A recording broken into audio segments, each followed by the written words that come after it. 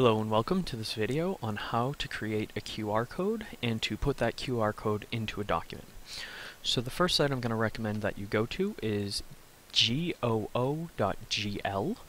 and this is a URL shortener from Google, and we're going to need this because this is what's going to help us create that QR code. So what you'll want to do is go to the website where you happen to have the document or the resume or the thing that it is that you want to turn into a QR code. So I'm going to go to this website and I'm going to highlight the address and I'm going to copy it to my clipboard by pressing Control C or right clicking and copying.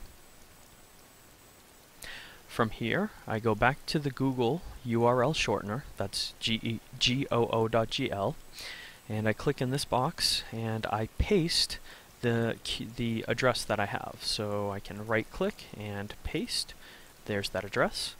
I'm going to click on shorten URL, and when I click on shorten URL it gives me this address over here, and it also puts it in down here, and this is actually where I want to go. So here's the address that I put in.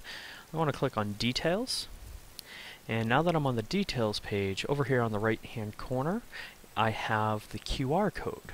Now if I want to take that QR code and get it into a document, I'm going to right click on it and I am going to copy image, and then I'm going to open up a document such as a Word document.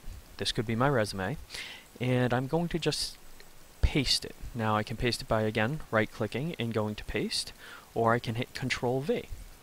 Now I have it in this document and I can drag it, or I can play around with it and decide where I want to put it. So maybe I want to put it over here, and maybe I want to make it smaller, or maybe I want to make it a little bigger. You don't want to make it too big, but once I have it in here, then I can decide what I want to do with it.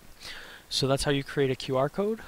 By all means, if you have other questions, feel free to put them in the comments. Thank you.